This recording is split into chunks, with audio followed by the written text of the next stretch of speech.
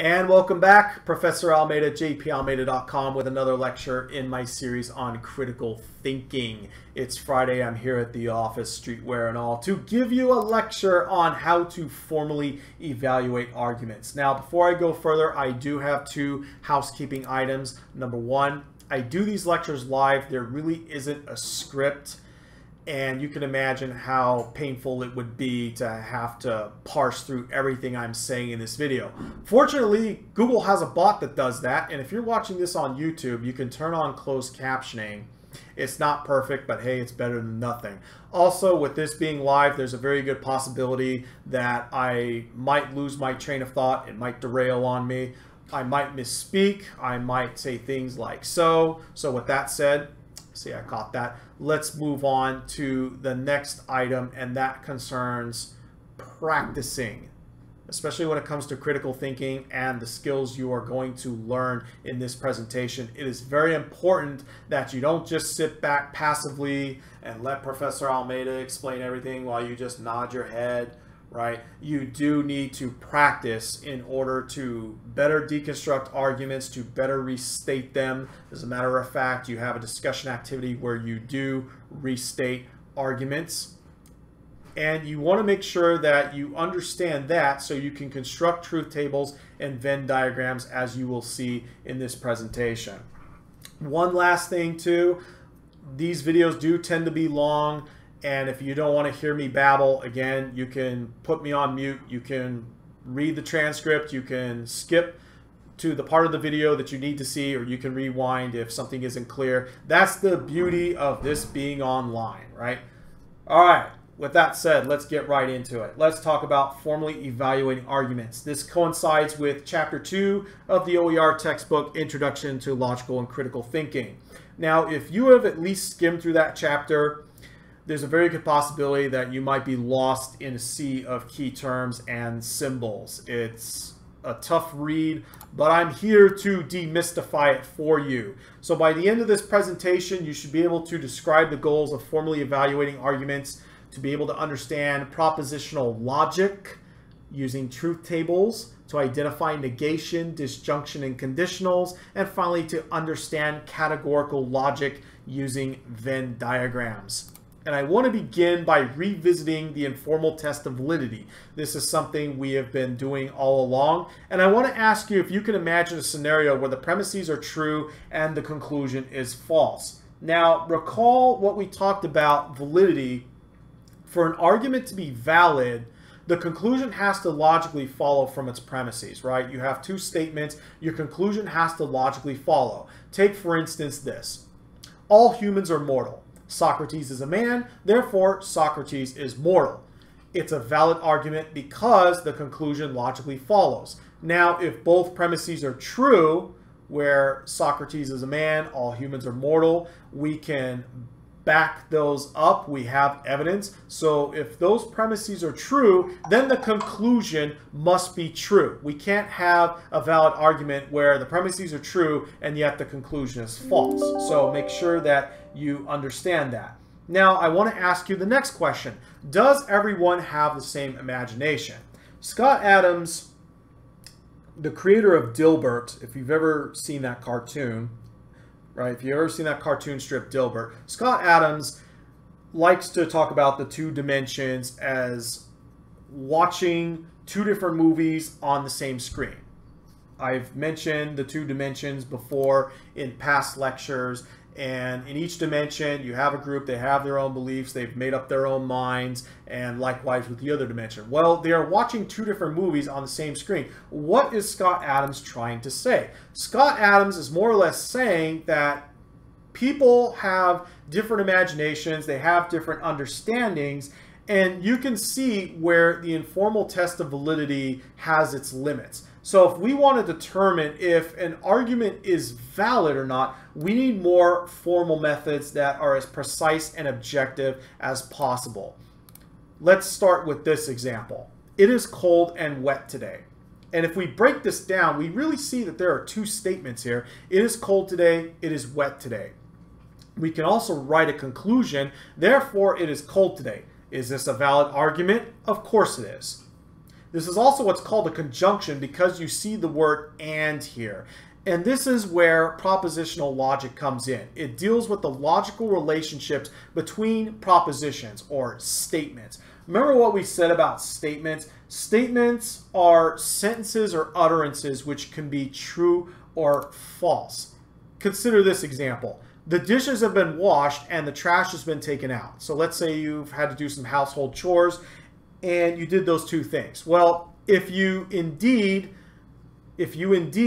complete both of those tasks, let's say you did wash those dishes and you took out the trash, then the entire conjunction is true. Now, if you did one or the other, that would make the entire conjunction false. And obviously, if you just got lazy, well, the conjunction is going to be false anyway. Now, we need to find a way to better represent all of those possible scenarios and whether the conjunction would then be true or false. And we do so through truth tables. And as you can see here, I have constructed a truth table. It is very important that you understand how truth tables work. And I want to extend this also to Venn diagrams, as you will see later on in this presentation, because if you are in COSA 2, you will learn how to use Microsoft Word to create tables and SmartArt graphics. And Microsoft Word is a great way to construct truth tables and Venn diagrams. So this is where the tech comes in with this class. As you can see here, I have broken up the conjunction into two statements, washing the dishes and taking out the trash. So when you create your truth table, you're going to have your categories, so your two statements and the conjunction. You're going to list out all of the possible scenarios, and then you're going to evaluate them. So let's say that you washed the dishes, that's true, and you took out the trash. That would mean that this conjunction here is true. Now, if you've done one or the other, let's say you washed the dishes but you didn't take out the trash, or you took out the trash and you didn't wash the dishes, that would make the entire conjunction false. And lastly, if you just got lazy, well, then the whole conjunction is false. You need to watch for some indicator words. We've talked about this in the past. You've seen the word and, but you also want to look out for other words such as these. Again, this is going to take some practice. Let's continue on with conjunctions and try to identify the independent statements in conjunctions. Consider this example. Bob and Jane are married. Okay, Bob and Jane are married. And right away you can see the issue here. If we were to break this up into the two statements, Bob is married, Jane is married. Can this be correct? Because if we look at the original conjunction, it's implying that Bob and Jane are married to each other.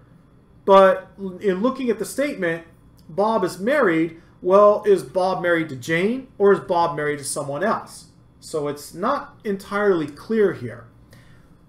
On the other hand, let's look at this example. Maya and Alice are women. If we break this conjunction up into the two statements, Maya is a woman and Alice is a woman, then we can readily identify those two independent statements. So this is something you need to watch out for with conjunctions. Let's now look at negation. Negation switches the truth value of a proposition from false to true or true to false. Consider this example. Las Vegas is not the capital of Nevada. Now, if the statement were to read Las Vegas is the capital of Nevada, we would then determine the proposition or statement to be false because we know that Carson City is the capital of Nevada. But as soon as we add not there, that changes the proposition from false to true. And then you can see what would happen vice versa. Let's look at what a disjunction is. With disjunctions, usually include the word or. Consider, for example, the PSA, click it or ticket. What are they really saying? What they're saying is this: either buckle your seatbelt or get a ticket. Again, we're going to construct a truth table, and let's break this down. Consider this scenario where your seatbelt is buckled and you do not get a ticket. Well, we can then say that this disjunction is true. Your seatbelt's not buckled, you get pulled over, you get a ticket. Okay, we can also say that this is true. Now let's consider this. Your seatbelt is buckled, but you still get pulled over and you get a ticket. Now this disjunction is true because in this scenario, perhaps you got a ticket for speeding, you got pulled over for running a stop sign, or let's say your brake light was out and you got pulled over and you were given a ticket. Well, in this case, your disjunction is still true. And the final possibility, your seatbelt is not buckled and you do not get a ticket. Well, unless you are really, really lucky, in this case, the disjunction is going to be false. So again, this is something that requires a lot of practice, and you want to make sure that you have a really good grasp on how to construct these truth tables. Let's consider this example. Jane will not have both pie and ice cream. Jane will have neither pie nor ice cream. Okay, we have these two statements here. Let's construct a truth table and look at the different possibilities. Let's say that Jane has pie and Jane has ice cream. Well, right away, it is false because we said that Jane will not have both pie and ice cream. Jane will have neither pie nor ice cream. Let's look at this possibility. Let's say that Jane has pie but doesn't have ice cream. Okay, well now we can say it's true. Likewise, let's say that Jane has ice cream but not pie. Again, this is true.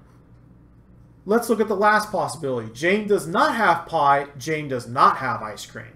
Okay, we said here Jane will not have both pie and ice cream. That is true. Jane will have neither pie nor ice cream. And that is true. Let's take this one step further and let's consider the truth table test of validity. The convict escaped either by crawling through the sewage pipes or by hiding out in the back of the delivery truck, but the convict did not escape by crawling through the sewage pipes. Therefore, the convict escaped by hiding out in the back of the delivery truck.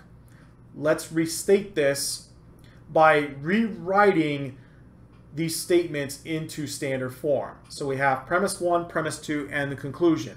And when we restate this, we see that premise 1 is a disjunction and premise 2 is a negation.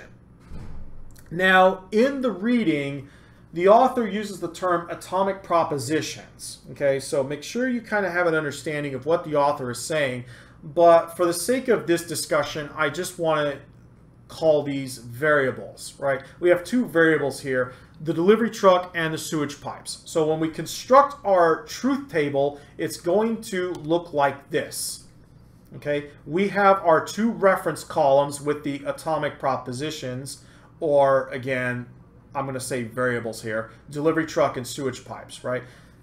Here is premise 1, premise 2, and the conclusion. So we need to consider all of the possible scenarios and then evaluate the validity of the two premises and the conclusion. And as you can see here, for the delivery truck, the conclusion more or less matches up with the delivery truck. So if the convict did use the delivery truck, then the conclusion is going to be true.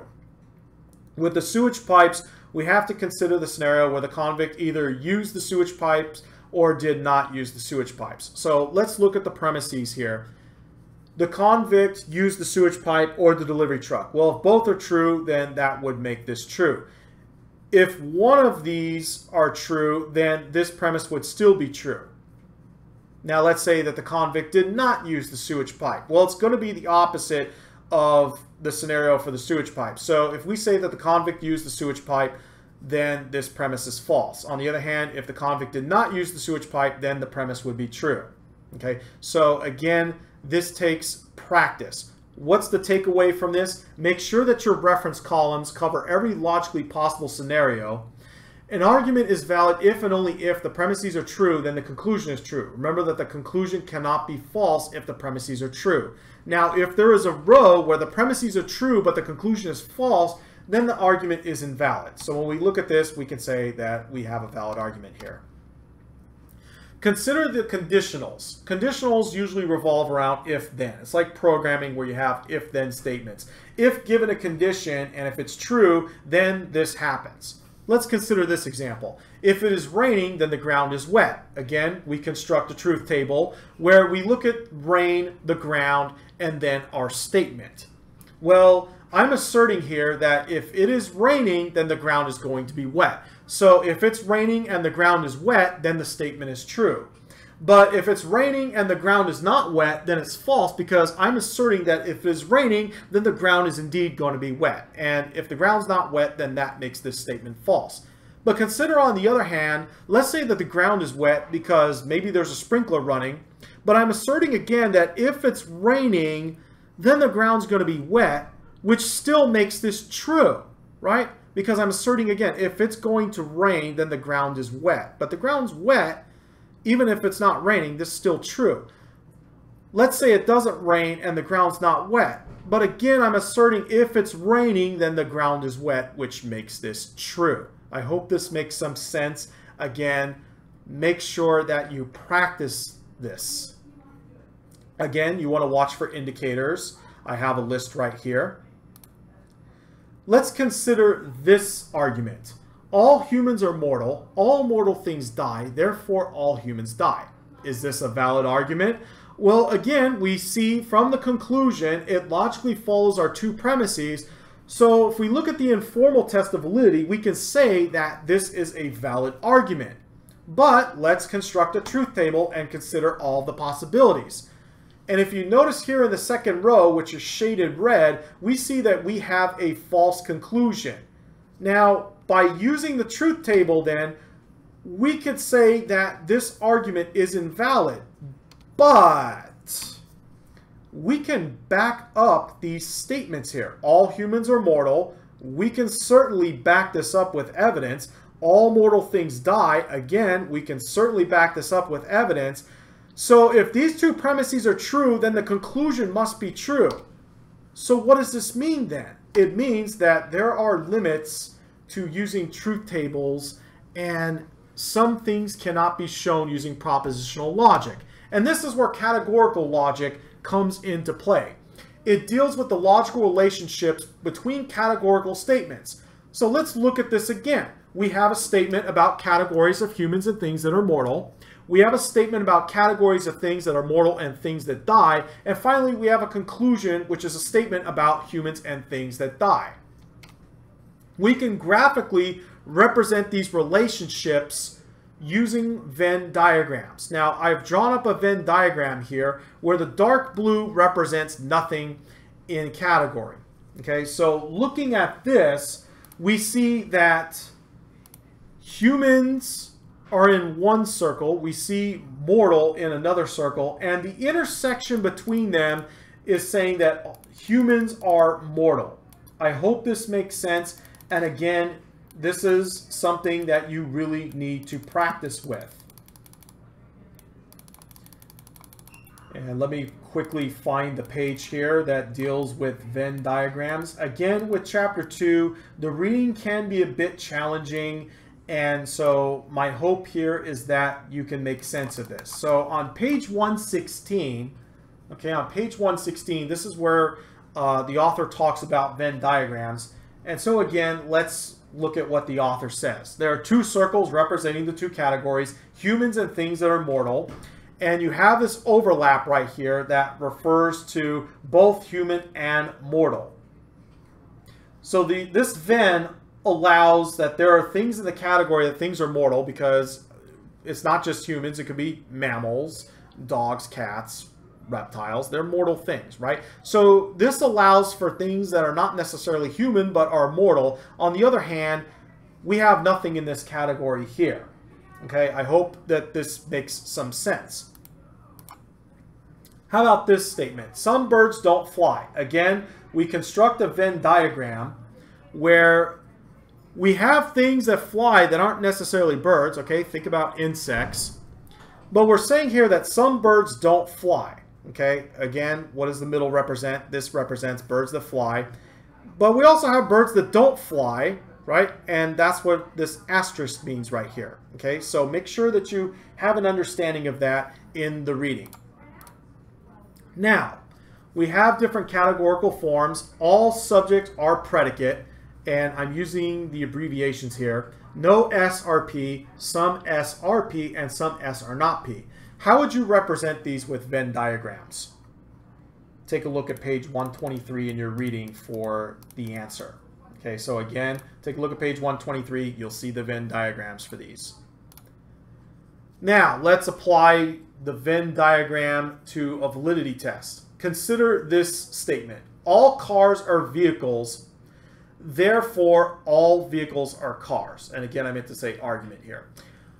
So let's draw up the two Venn diagrams for the premise and conclusion respectively. On the left side, we have all cars are vehicles. So again, this dark blue represents nothing here. So what we are saying is that we have cars that are vehicles, but this also opens up the possibility of vehicles that aren't cars. And on the right side, we have the conclusion saying that all vehicles are cars. Again, the dark blue being nothing in this category. But this also leaves open the possibility that there are cars which aren't vehicles. But we are saying that all vehicles are cars. Is this a valid argument? Okay, again, think about what we are saying here, that there's a possibility that we have cars that aren't vehicles. We are actually introducing something new here, and that's where the issue is. This is not a valid argument because there's information that's not already contained in the premise. Okay? Because remember the premise here is that all cars are vehicles, right? All cars are vehicles. Okay, we have the possibility that there are some vehicles which aren't cars, but the conclusion is saying that all vehicles are cars. Well, if we look at this premise right here, we just said that there are some vehicles that aren't necessarily cars. So this is new information, and so this makes the argument not valid. Okay, I hope this makes some sense. Again, this is something you need to practice on. Going back to this, okay, here's our Venn diagram. Okay, so we draw up a Venn diagram like this, and let's take one at a time here. Let's look at the first premise. We shade out humans which aren't in things that are mortal. The second premise, we're going to shade out things that are mortal which aren't things that die. And again, you can look at the reading for this. Finally, we're going to construct a two-category Venn for the conclusion and ask ourselves if this is valid. So we have a Venn here where we have humans, we have things that die, and in the intersection we have humans that die. Okay, things that die could also open up the possibility that mammals, you know, cats, dogs, reptiles, those are things that die too, right? Not just humans. Now, is this a valid argument? I'm going to leave that to you to figure out. And as always, this takes practice, okay? This isn't something that you can just sit back and watch and nod your head to. You really have to practice these concepts. So try the other examples in the reading and apply these tests to real-world arguments. Go on social media, look at some arguments there, read some op-eds, and construct some truth tables and Venn diagrams and try it out for yourself. Anyway, I hope this video helps. If you have found some value in this, feel free to hit that like button, hit that subscribe button. I'll see you in the next video. Thanks for watching.